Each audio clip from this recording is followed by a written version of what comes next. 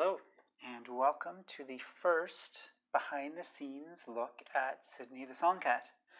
My name is Nathan Little. I'm the creator of Sydney the Songcat, and ever since I have started posting videos of Sydney on Instagram and on TikTok, I have had so many requests from people to see behind the scenes of the animation that I do, to see the character and the rig and how I've set it up to get the animation that I get. And I'd like to do that today. I think this is the time and place to do that. It's going to be really simple today, just a quick tour of the character itself and how the different pieces are set up in order to get the animation I do. I am happy to field other questions or to do future videos about different things, whether it's blinks or lip sync or movement or singing or any of that kind of stuff.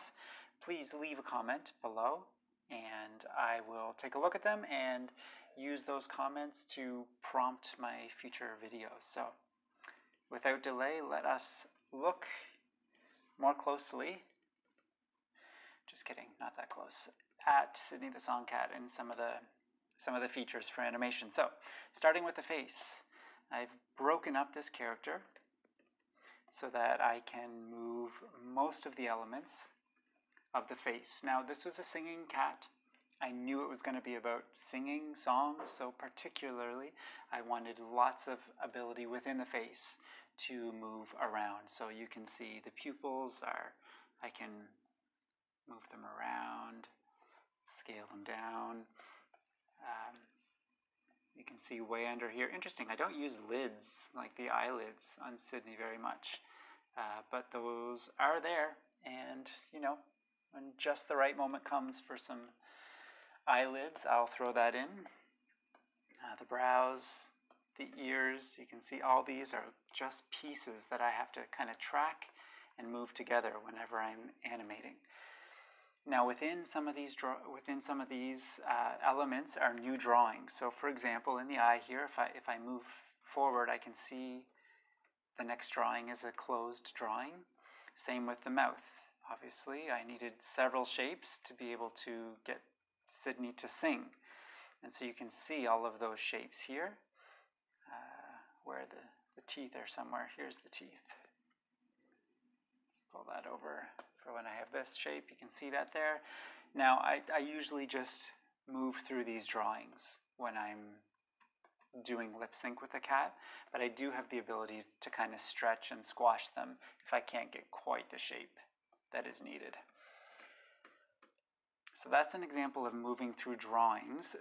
There is another way that I get the movement that I do, and that's using deformers. And so in Toon Boom, the program that I use, we have the ability to add a deformer to a drawing, and this means that I can really manipulate the drawing in weird ways without having to redraw it. So for the lip sync, I can't. I showed you how much I could squash and stretch it. To get a different shape, I really needed to do a new drawing, which is what you see me going through here now. But for the whiskers, I never need new drawings. I just need them to be able to, you know, flow and drag and snap with the character as it moves. And so that's why I've done a deformer with that. Very similarly, on the arms, you can see I've used deformers as well. So I can get all of the movement that I need from these arms just by using these deformers.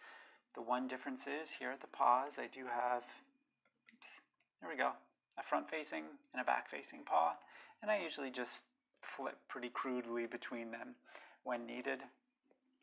Also, on the tail, we've got the same thing. I never need to do new drawings of the tail. All I need to do is use this deformer and I can have it flicking around as I need. It's not perfect, you know, you can see how the tail is turning in on itself, so I do have to be careful a little bit as I animate, but it gives me pretty much the amount of movement that I need. Same as the body. There we go. There's a dance right there for you. I just move this back and forth. It is on a deformer, so I have one drawing of the body for this, you know, behind the table kind of look, and I can move it around and get what I need with that deformer. I've also grouped elements of my drawings together, so you can see with the eyes here, I can squash and stretch one eye, both eyes, or I can move right up and grab the whole face and move that around. So often in my animations you'll see this kind of thing, head shakes, yep, head nods as well too, and being able to grab all of those features really helps to do that quickly. Obviously I have to move some of these side features as well too as I move the whole face around to help really sell that he's looking from one side to the other, but I can grab the whole body as well too. And there you go. There's another dance right there. Have not done this one with Sydney yet, but you know, maybe I'll find just the right moment for that exact movement. But that is the quick tour of the animation rig for Sydney the Songcat that I have built and use in most of my videos. Thanks so much for watching. Again, please leave a comment below if there's something else you'd like to see. Thank you for all the love and support for Sydney the Songcat. It's so much fun, and I hope I get to keep doing this and have you all along for the ride. Thank you so much.